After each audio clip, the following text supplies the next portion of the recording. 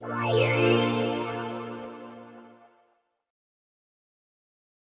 everyone, in this tutorial I'll be teaching you how to transfer songs and videos from your iPod Nano to your Mac. Be sure to connect your iPod or iPhone to your computer using a USB cable. And click on Music, select the songs you want to transfer,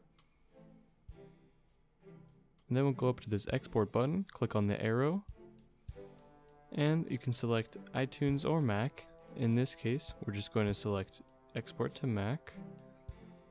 And we'll go ahead and select our location that we'll export it to. And I'll just click Replace.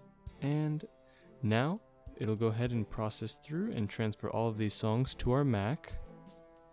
And just like that, it's done. And to transfer movies or videos, click on the Movies or TV Shows tab. And then click on your movie and export. And then navigate to the folder. And after you've clicked save, it does take a little bit longer to process videos, but once it's done, it will load up the file in your computer, and that's how you transfer music and videos from your iPod Nano to your Mac.